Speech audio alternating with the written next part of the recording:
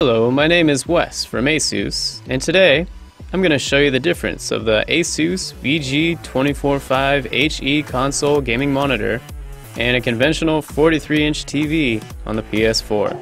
You might be wondering, what is input lag? Input lag is a time delay between pressing a button on your controller and seeing its effects on screen. Generally speaking, high input lag will cause a slower connection, meaning you'll have to wait longer before you see what happens next. For example, when I press R1 to shoot on the PS4 controller here, how much longer after I press it do I have to wait until it shows up on screen? Alright, let's get started on Doom. So input lag on an LCD monitor is typically much lower than a TV. ASUS Console Gaming Monitors also include GameFast Input Technology to further minimize input lag. If you see here, I've already started my explosive shot from the shotgun on the right, while on the left, I'm not quite sure.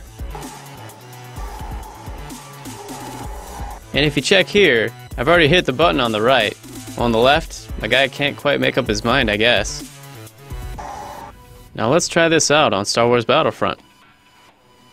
On the monitor on the right, I can see firing my laser earlier, while the lasers passing by me are also earlier than you see on the TV. The force is obviously not with the TV on the left, with a longer response time between something happening on the controller and seeing what happens on screen. If you still can't notice the difference, here's some slow-mo lasers passing by me consistently a couple steps behind.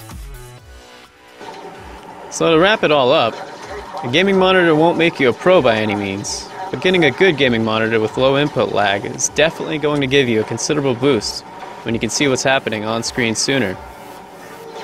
Thank you guys for watching. My name is Wes, and I'll see you next time.